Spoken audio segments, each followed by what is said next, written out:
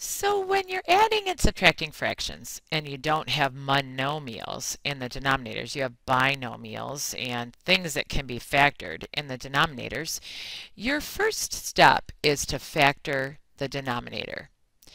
Well, this particular problem can't be factored in the denominator, so it's 1 times a minus 6 and 1 times a plus 4.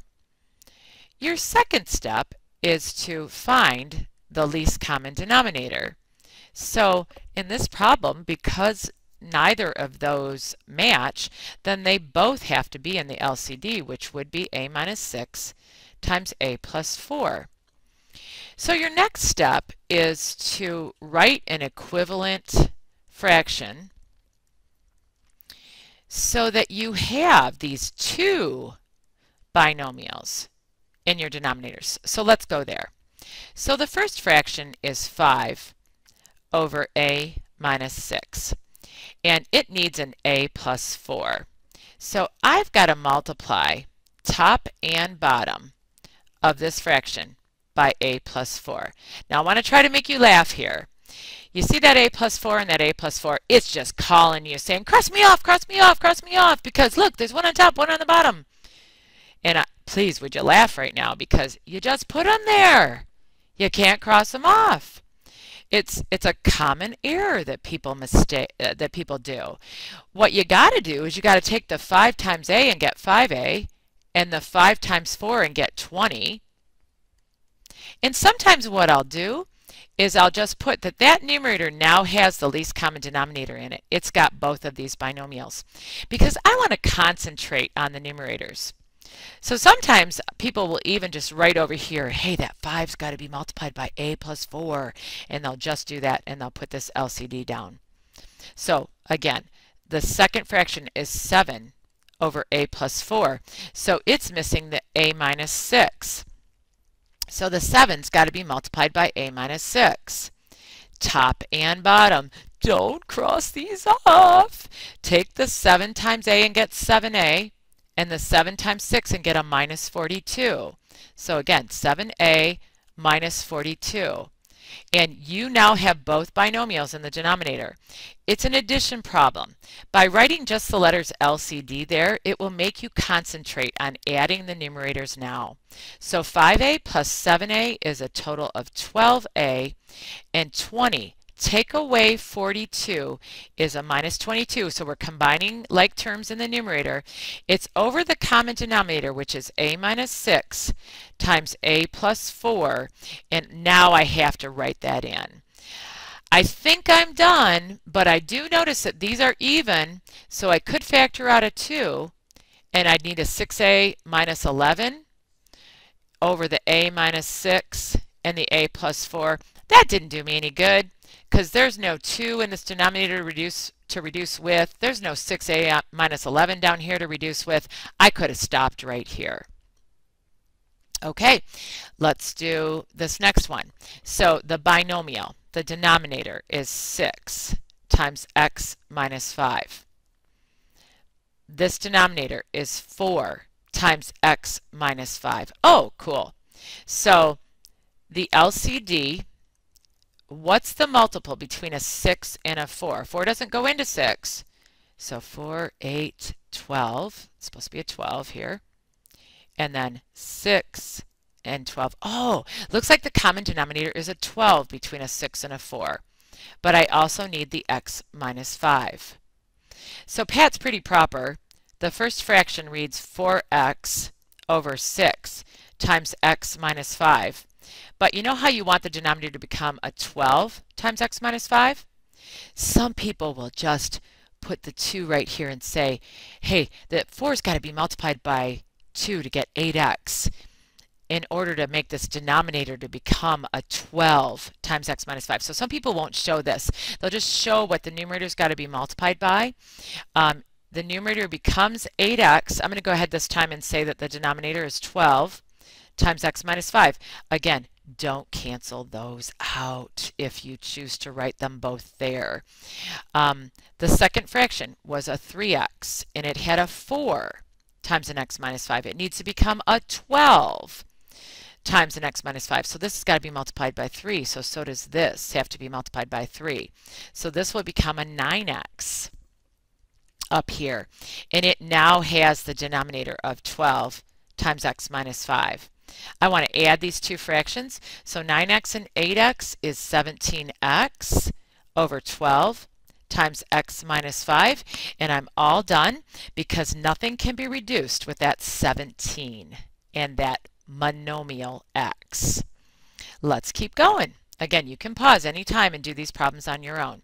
So you have to factor your denominators. So this factors into x plus 5 times x minus 5. This denominator is just x minus 5. So my least common denominator for this problem is the x plus 5 and the x minus 5. So that first fraction, the 3x in the numerator, it already has the LCD. But this 4 over the x minus 5, what's it missing of these two? It's missing the x plus 5. Now, again, some people will just put that there so that they don't go and cross this off when they show that they're multiplying top and bottom by x plus 5. So I'm okay with that.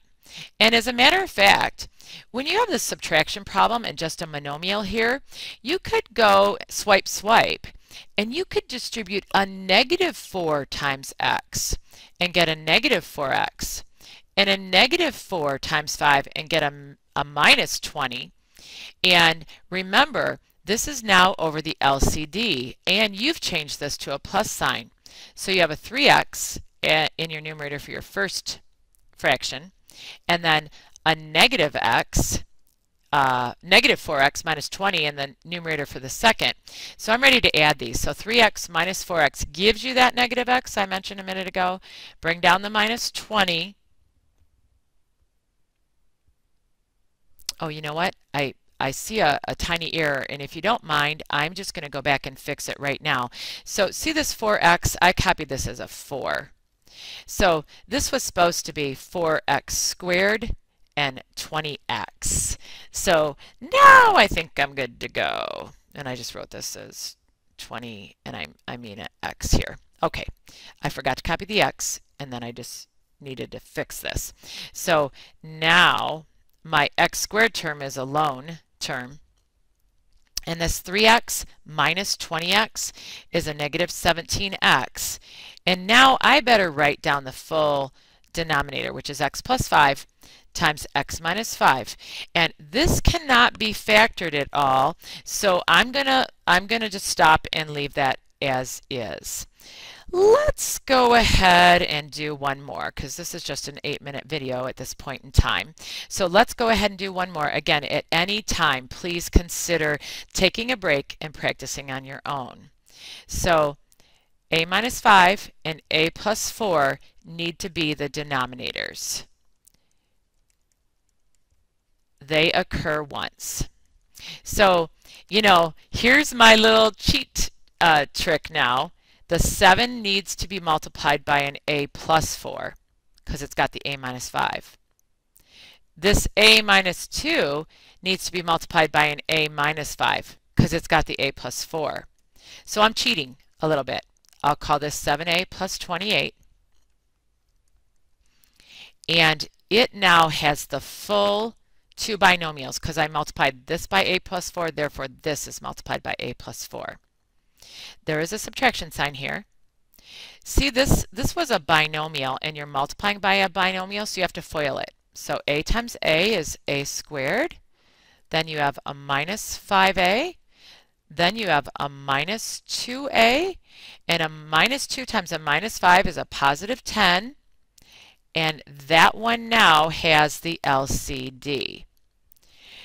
I personally would combine these two like terms, and I would call that a squared minus 7a plus 10. So I've just replaced this. I'm going to go ahead and cross it off. Replace this numerator with the trinomial. But I need to subtract all of that. So I need to add the opposite of the a squared. So I need to change the sign of the a squared term. See this minus 7a? I need to change that to be a positive 7a. See this plus 10? I need to make that a minus 10 because when you subtract, you add the opposite. And finally now, I am ready to concentrate on those numerators and hope that I did a fine job. So I've got an a squared term that's got a minus a squared. I've got this 7a and 7a that add to be 14a. And then finally I've got this 28 and I need to take away 10. That will give me 18 over the common denominator of a minus 5 times a plus 4. You would not believe the simplifying of algebraic fractions in the sciences, in the physics, in the chemistry, in the thermodynamics, in the heat transfer, in the statics and dynamics. Just the simplifying, combining like terms, adding and subtracting fractions. And so this skill is a very, very important skill in the engineering field.